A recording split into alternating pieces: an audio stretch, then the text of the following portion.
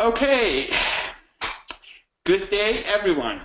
Thank you for taking the time out of your busy schedule to be with us. My name is Tony Saadat and I am the CEO with Sutron Global and your host today. Many of you have checked out our website when you registered for this webinar, so you know a little bit about Sutron already. In few words, Sutron Global has been providing knowledge services solutions to special libraries for decades. We're honored to have sponsored today's session, but this is not about Sutron Global. This is about a special guest, Guy Clair, a dear friend, a great advisor whose name, face, voice, and his outstanding work in knowledge services is familiar to all of us. Guy is the president of SMR International Management Consulting Practice in New York. He's also lecturer in knowledge services at Columbia University in the city of New York. Sometimes he's thought of as knowledge services evangelist, outstanding author. His latest book just published recently, the title is Knowledge Services, a Strategic Framework for the 21st Century Organization. And this is why we're all here together, and we're going to be talking about that today. Guy, welcome to our program, and thank you so much for accepting our invitation. Tony, I thank you very much for that gracious introduction, and of course for our long years of friendship and all the work we've done together. I'm very, very grateful of you to do this, and I'm very happy to be here today. Welcome to everyone. Thank you. Thank you. I've prepared a few questions for you today. However, I'm not the only one who's going to ask questions. At the end of the program, we'll have an audience to submit their question through the chat box. So those of us that they can remain after the interview, which will approximately maybe about 30 minutes, then we'll be happy to accept your question through the chat box. So let's get started. I want to basically start with my first question, Guy, and that's on the title of the book. The title of the book is Knowledge Services, Strategic Framework for the 21st Century Organization. Let's begin by speaking about the title. Why did you choose this particular title? Well, I think I've got a fairly clear response to that good question, Tony. I have been working with knowledge services for a long time, and my business partner, a man by the name of Dale Stanley, has been working with me for many, many years on this. We actually had our first assignment together in South Africa around 1996, and we've become, of course, close business, professional, and personal friends. A couple of years ago, Dale began to get serious about the fact that there is no single volume or single book about knowledge services, Guy's subject of knowledge services. So his idea was that there should be a, quote, legacy book, unquote, by Guy about this subject. Well, I had to sort of think about that a little bit because it seemed it had some sort of an ageist slant to it. But yes, I like the idea of doing a legacy book. And in fact, as we worked, we talked about it and thought about it, we realized that the main thing about knowledge services is that it does not apply to any one particular industry or line of work or that sort of thing. Now, Dale and I, SMR International, we've done most of our work having to do with research organizations, that sort of thing, specialized libraries, information centers, that sort of thing. But we realize as we talk about knowledge services, knowledge strategy with our colleagues and our clients, that it really relates to any organization. Doesn't matter whether it's a business or a nonprofit, a not-for-profit, a charity organization, or even a volunteer organization. And the whole idea of knowledge services doesn't matter about the organization. It's designed to ensure the highest levels of knowledge sharing in those organizations where it's practiced, because it does support the knowledge strategy and the work of the knowledge strategist. So From my point of view, the book has been designed, and we think we've been successful with this, to provide a professional, practical, and yes, my own personal guidance for the knowledge strategist, the organization's knowledge thought leader. Does that give you an idea of why we decided to use this title? Absolutely. Thank you so much. Actually, this is a great way to segue to my next question, and that is, what is knowledge services, and what makes knowledge services the best solution for managing organizational knowledge? Well, let's take what I had to say just now a little bit and build on that just a little bit, and let me get into some defining work. Let me get to playing with the definition for knowledge services. Now, the first thing I think about with knowledge services is it's not necessarily a thing in and of itself. It is more likely an approach or a way of thinking about the management of intellectual capital in any organization. And this approach, or this way of thinking about intellectual capital and managing intellectual capital, which we now call managing knowledge, when we do it with knowledge services, we converge information management, including technology management, knowledge management, and strategic learning. We converge them all into one enterprise-wide discipline. And as I said, that purpose is very clear. We want to make sure that the organization is sharing knowledge at the highest levels. So one of the things that we try to do is to figure out how we can define it in ways that everybody in the organization can understand what we're doing. So I have a graph that I like to use, a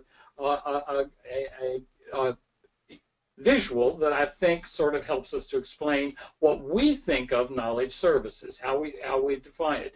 First of all, you see those three elements that I've identified as what we converge, what we bring together in the organization in support of a strategy for managing knowledge, managing intellectual capital in the organization. Information management, knowledge management, strategic learning, they all come together. And it's very important that we understand that they all come together, because through merging these three elements I've identified, we have these results, this product that we're going to have in the organization. I like to think about it as sort of the four basics of what you get when you have knowledge services practiced in your organization. First of all, there is strengthened research in every organization, and we all do it. It doesn't matter whether you're keeping files in human capital department, or keeping financial files, or product development files. Doesn't matter. You're keeping records, and then you have to research them. Also, external research. So we strengthen research through knowledge services. We also deal a lot with decision making, but with knowledge services, we're doing it in context. We're thinking about the decisions going to be made in this specific situation. Innovation, sometimes I get a little criticized when I say this, because there are those who do say that innovation in and of itself, by definition, is accelerated. No, it isn't. It really isn't. Many organizations think of themselves as being innovative, but then they'll start a project, start an idea, and it will go on and on and on. So what we have with knowledge services, because we're sharing knowledge and information and strategic learning, we are moving it forward. We're taking it forward at a faster rate.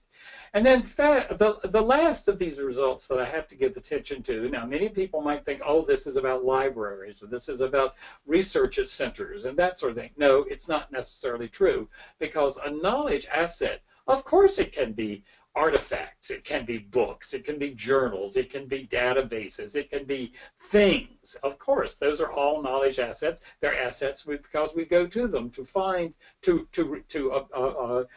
find the knowledge or the information we're looking for. But at the same time, we have to recognize that the people with whom we work are also knowledge assets. And what we do with knowledge services, because it's all about knowledge sharing, is that we work with those human knowledge assets, which we'll talk about a little bit as we move forward. But an interesting piece of this is that in pulling this all together, over the years, we've come up with what I think are the fundamental or the basic elements of knowledge services. Now, my students like to tease me when I'm teaching this and using this slide.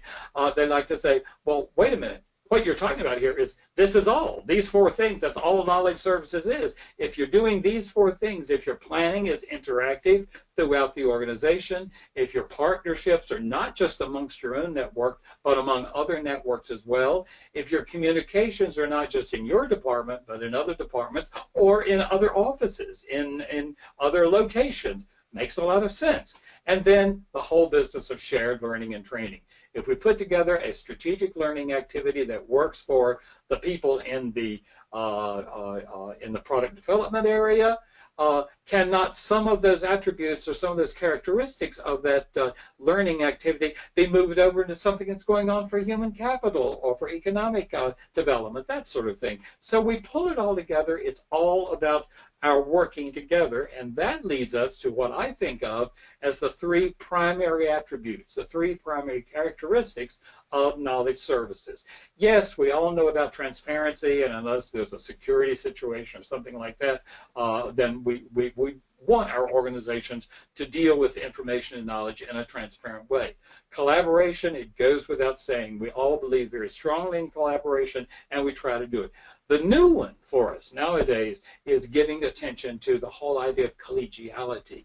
We want to be collegial with the people we're working with the people we're sharing knowledge with. So we don't have people who close their office doors, lock the doors, and don't want to work with us. They are people who, they're interested in what we're doing, we're interested in what they're doing, and it becomes a whole idea of how we work together in knowledge sharing for the benefit of the larger organization.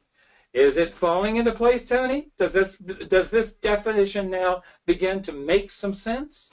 It's definitely getting there. We're on the right track here, Guy. You know, actually, it's interesting that the audience, as well as myself, for decades we've been hearing about knowledge management, KM. Yes. Why knowledge services and not knowledge management? Okay, I'm going to try to be brief, and I will tell you in the first chapter of the book, it's not so brief because I get into this whole background thing because there's a lot that goes on in knowledge management, and knowledge management works very well in those organizations that have been successful with it. However, for the first part of our history of knowledge management intellectual capital, going back about 20, 25 years, maybe 30 years, we had a kind of a situation as a problem because business leaders, enterprise managers, their focus is on resources, on financial revenue, how much things cost, how much money we're losing or making because we're doing this. They want to know what the tangible results are of an activity. Well, guess what? You go to someone of that ilk and you start talking about knowledge management is good for your organization. They look at you, or they used to. They don't do it so much anymore. They look at you and they say, well, what do you mean? You can't manage knowledge. You can talk about knowledge, and in fact, there are people who say that knowledge management is basically working with knowledge, but what are the tangible results? So we went through a period of that time there where, and I don't mean to be ageist about this, but there were people of a certain generation who were trained in certain MBA or enterprise management programs, and they just couldn't understand why something as vague and as amorphous as knowledge, we'd talk about managing it. Well, then once we started talking about what intellectual capital is, what the people in the organization know, or conversely, what they don't know and we have to work on, then it begins to make sense to them. And then one day it just came to Mr. Guy, and there may have been other people who did work in this area, but I've not found reference to them.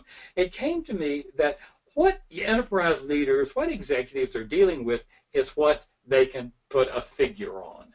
And so what is that? Well, in every organization, it's services. There's financial services. There are catering services. Anything that has the word services attached to it, you can these executives can sort of figure out that they're paying for that. They're renting it or they're outsourcing or whatever. But there is some resource exchange taking place there. And I thought, Well, why don't we do that with knowledge, with intellectual capital? Let's talk about how it can be quantified, how we can value it, evaluate it, and value it for the larger organization. So that's why, Tony, I sort of focus, not sort of, that's why I focus on knowledge services. When I'm working with clients, and I have many clients who talk about knowledge management all the time, but they bring our company in to talk with them and their staff about how knowledge management might be refined into or worked into the whole knowledge services approach because they understand it's tangible and it supports knowledge strategy for the larger organization. Does this work? Is it coming through? Absolutely, absolutely. You're gonna let me know. You're gonna let me know if I do it wrong, aren't you? Okay. Certainly do that. That brings me to my next question, which is: can you use knowledge services with all knowledge work, including archives, library services, or any other research or knowledge sharing activity in the organization? Absolutely. That's why Guy wrote the book. And that's why I talk about it. It's not just a business book. It's not just a library science book. It's not just information science. It is for any organization and when you look at some of the more specific ones like that, archives, records management, enterprise content management, all those things, we're working with this information, knowledge, strategic learning that needs to be shared. And what we're trying to do is to come up with some sort of strategy for how in the whole organization, whether it's an archives department or the archives department of a historical society or the archives department of a great international development organization. I mean, these people have to collect the materials that they've used in some activities so that they can go back to them. They're not, what's that old cliche? They're not reinventing the wheel. They're moving forward. They're starting what happened the last time they did a project like this, and they can build on that. Now, the way we get to that is we take this person who uses knowledge services to support knowledge strategy, and that person, whom I call the knowledge strategist for the organization, and it's a pretty important job in those organizations that move in this direction. In fact, I have this fantasy, I have my ideal that we'll soon have our organizations, no matter how big or how small, in addition to having a chief executive officer, a chief finance officer, they will have a chief knowledge strategy officer, someone who is responsible for this. But until we get there, I'm satisfied to talk about the work of the knowledge strategist and look at what this person does. This person understands and analyzes what's going on in the company, whether the whole company or just some small part of it or other part of it, the knowledge environment that's in place there. And most of the time this is done through what we call the knowledge services audit. It simply means that the knowledge strategist and his or her team go out and asks questions and comes up with findings, results from these questions being asked, and then comes up with some sort of recommendations. Oftentimes they're just preliminary recommendations, but comes up with recommendations how the organization can move into a better direction in terms of knowledge sharing and knowledge strategy for the larger organization, leading to what I say in this last line, leading to the implementation of knowledge-related strategic recommendations, which will bring us to a knowledge culture for the larger organization. I talk about my fantasies. I do think that the organization that's going to succeed and succeed best is going to be thinking of itself as a knowledge culture. And it's the knowledge strategist who works with that, who puts that all together. We go back to my colleague and friend Dale, who talks about how what we do with knowledge services is we put KM to work. It's the practical side of KM. And what we do with the knowledge strategy is we create a framework, like hence the title of the book. We create a framework for strategy that can be used in the larger organization. Making sense? Absolutely, absolutely. Good. I like that idea. By now, listening to you, I'm sure the audience as well as myself, we're just wondering who are the main characters in this book and what are the real winners in the knowledge services story? Well, I think whenever we think about knowledge services and whatever it is we're trying to do, we have to give a little bit of thought to history and what's gone before. Because knowledge services and knowledge strategy and the development of a knowledge culture are all built on management and leadership. And we have to go back to the history of management and leadership and see how they all fit together. So I've had some people who have influenced me throughout my life, my professional life as well as my personal life, and I bring them into the picture. And of course I began with Peter Drucker. I mean, he was such a remarkable person. We all know who he was. We all know what his contribution was. He never knew it, but he was Mr. Guy's primary mentor when I was a young man. He was the person who helped me develop my professional character. Now, he's been gone for many years, and like I say, he never knew he was my mentor, but I read everything about him or by him I could get my hands on. So a lot of this work that comes from this work that we do with knowledge services, it pulls together the work of the father of modern management.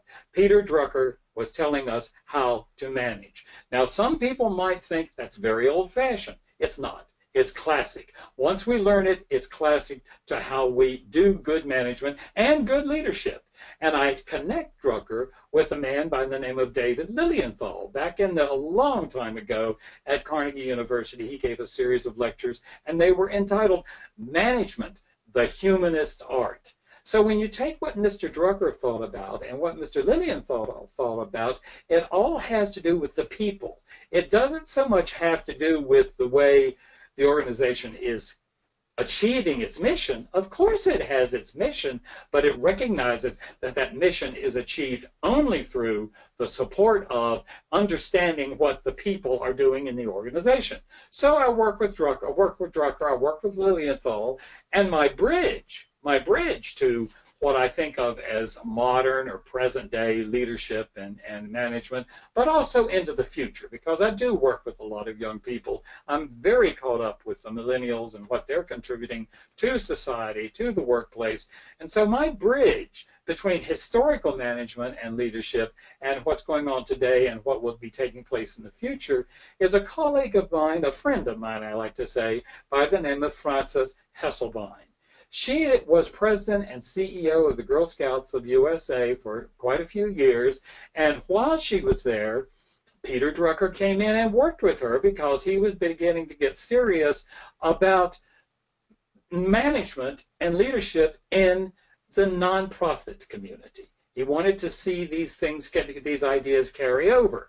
So when she decided to retire from the Girl Scouts, he came to her and said, well, you're not really going to retire because you're going to be the president and CEO of the Peter F. Drucker Foundation for Nonprofit Management, which she did for many years.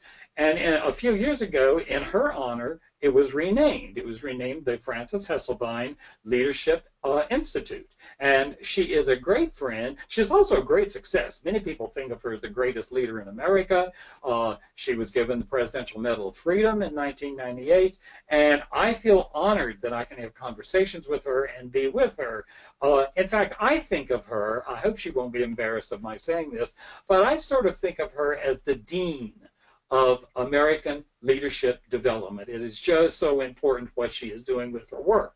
Then I have a good relationship with my friend Elizabeth Haas Edersheim, who not only wrote the definitive Drucker, the biography of the book about Drucker's work, but also the biography of Marvin Bower, the founder of the McKinsey Company.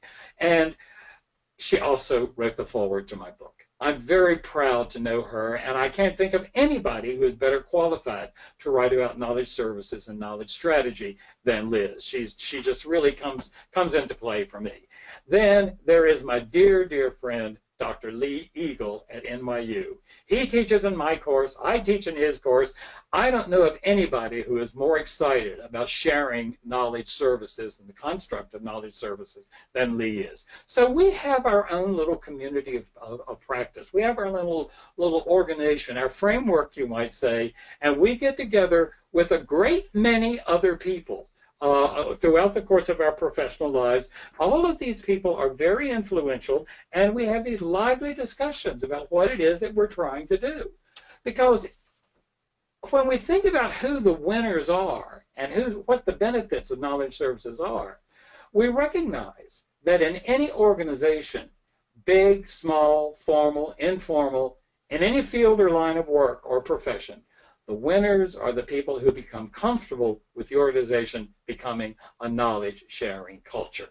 And the organization progresses to succeed as its organizational mission is achieved. Now, to establish these winners, that they keep winning, we spend a lot of time thinking about what counts for them. What characteristics of the workplace are important? Social sustainability, management, leadership, corporate social responsibility, that sort of thing. They're all required, and they come in as part of knowledge services and lead to their success. I particularly look to 3 attributes and 3 characteristics.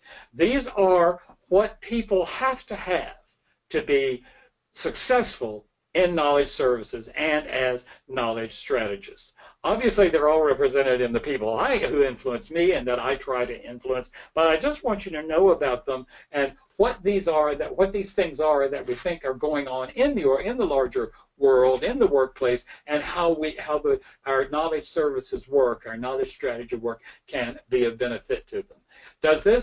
Is this falling into place? Yeah. I'm asking you directly because I don't want to be confusing anybody.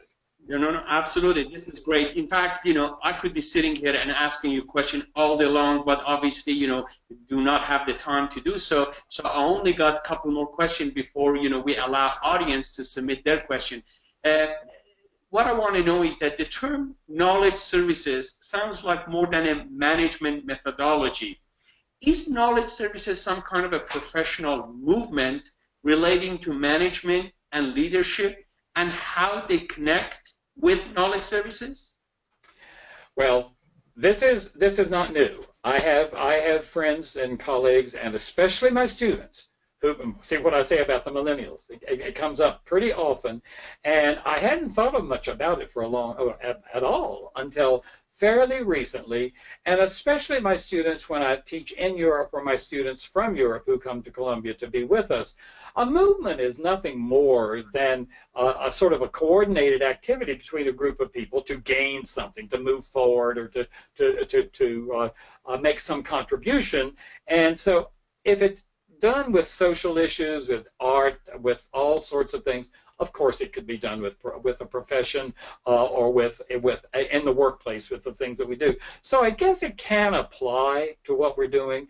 But I was taken recently with the remarks of someone who went a step further. I was quite.